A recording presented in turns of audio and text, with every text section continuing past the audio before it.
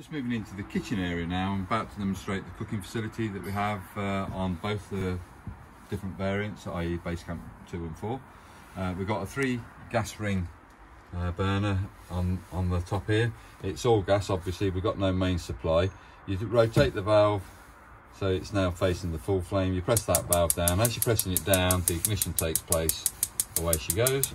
Release it after a few seconds. That's on high and there's low. And I'll do these two at the same time. Into the same positions, press them down, hold them for a few seconds and rotate them to the low sections and back off again. Yeah. Okay, so you've got 2 medium-sized rings and a slightly smaller version just there. Coming in further on down into the oven itself, we have got the grill. There's a grill pan located in it, which is quite useful, obviously.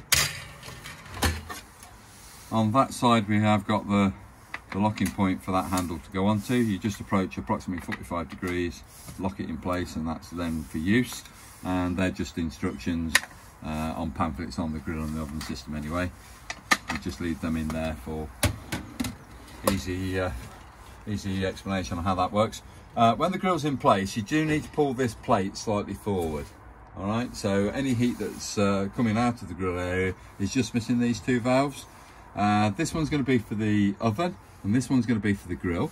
So you rotate it again to the full flame. Now this time, when I press the valve in, I've got to press the ignition, which is the switch, which is that switch there with the little strike through it, lightning strike. After a few seconds release, I've got the full flame on at the moment and there's the low flame. You can vary it in between and then obviously into the off position. You could put that plate back at that point. You don't need the plate out when the oven's in use. That normally vents at the rear and comes through the top, something right at the top of the oven here. Rotate the valve right around to its maximum position, hottest heat, which is 240 degrees. Press the valve in, again strike the electronic ignition, away it goes. That's the oven on. Keep it pressed, depress for a few more seconds and then release the valve. And then just rotate the valve down to the desired temperature. If they've got some cooking instructions on the back of the item you're trying to heat, then you can obviously refer it back to those numbers there. And then vertical for off. Very simple use of that particular appliance. We've got storage in this kitchen area.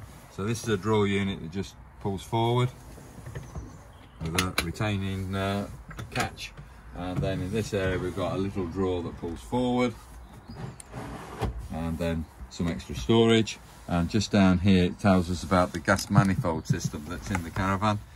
Just over here we can isolate all the gas taps should we wish to, the appliances that work on gas. They're colour coordinated, and on that label here it will tell you that the red serves the water heater, the blue serves the refrigerator, the green serves the hot plate and the grill, etc. That's just featured there. It tells you that's open and that's closed. Hopefully explanatory notes there for. So thank you for watching the oven demonstration on the Swift Basecamp.